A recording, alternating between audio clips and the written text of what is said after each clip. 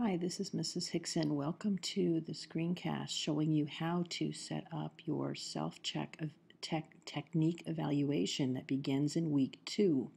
I'm on the lesson screen, and as you can see, we're going to click into Unit 1, Learning the Keyboard.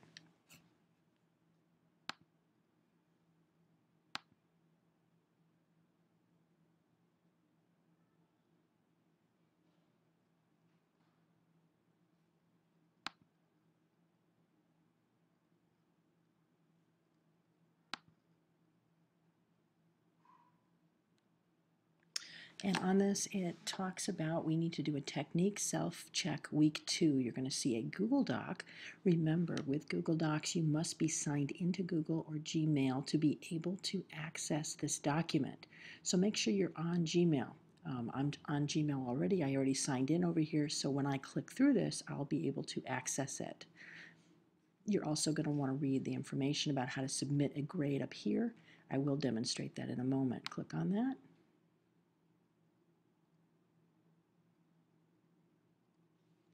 To click on the link.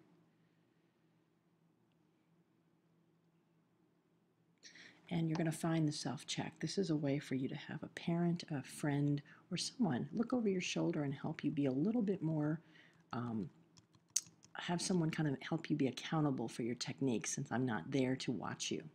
On this technique item, you're going to create your own. You're going to click on File, Make a Copy, and you're going to call it your last name.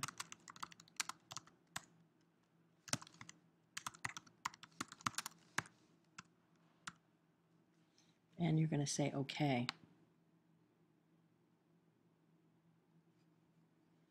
You're going to go over into Share, just over, move my information over just a little bit.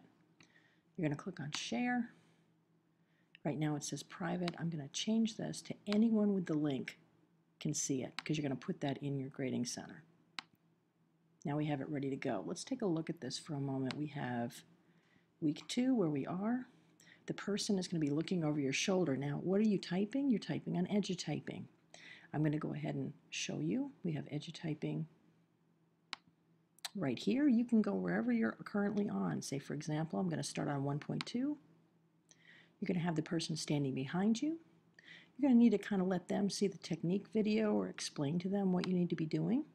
And as you type, they're watching. They're watching for that you're not looking down to find the key locations. They're making sure that you're properly keystroking. Are you using the proper keys? Are you reaching with the proper finger? You're sitting flat on the floor. You're sitting up straight. You're positioned properly at the keyboard. Your wrists are level. You're using your time wisely. And I want you to go ahead and tell us what lesson you're on eAchieve right in this area. Plus, write down here the person's initials who actually evaluated you. Now remember, what's really important about this is that when you're doing proper positions, you need to be sitting at a desk or a chair, sitting up straight. Don't be laying on your tummy on your bed having someone evaluate you. You're not going to have very good technique there. So try to sit at a table or sit at somewhere where it's set up properly for you. Once you've finished going in here and changing the information, S for satisfactory, S, need a little help, and NI, wow, boy, you really need to pay attention when you're in this class. You're going to write those there, and you're going to put again that item. Now when you're done, you're going to submit it for the grade center, and I'll show you how to do that really quick. We're going to go into Blackboard, and we were there just a moment ago. We're going to go on to that assignment.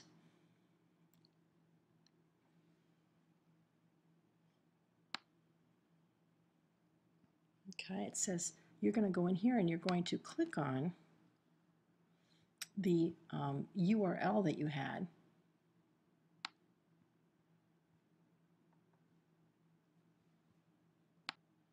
You're going to copy and paste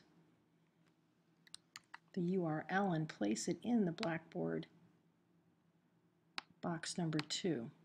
It says type submission, I'm going to copy and paste it, and I'm going to go ahead and submit it. And that way, when Mrs. Hickson comes in to look at it, she can click on that. Do keep in mind, however, I am checking on the reports for EduTyping. And if you tell me you're on lesson 7.3, you need to be on lesson 7.3.